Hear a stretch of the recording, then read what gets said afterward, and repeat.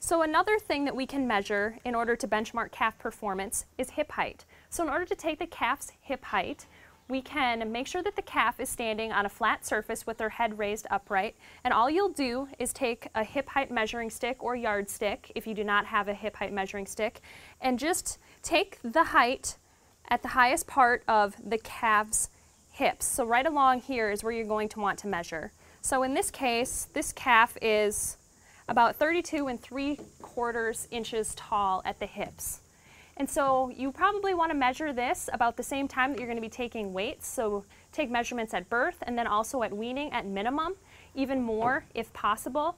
And since there are so many differences in genetics and farm growth goals, you want to work with your dairy nutritionist in order to benchmark and set your growth guidelines for your farm. Since there are so many components to a successful calf program, the more often you can monitor calf health and growth, the more successful your calf program will be.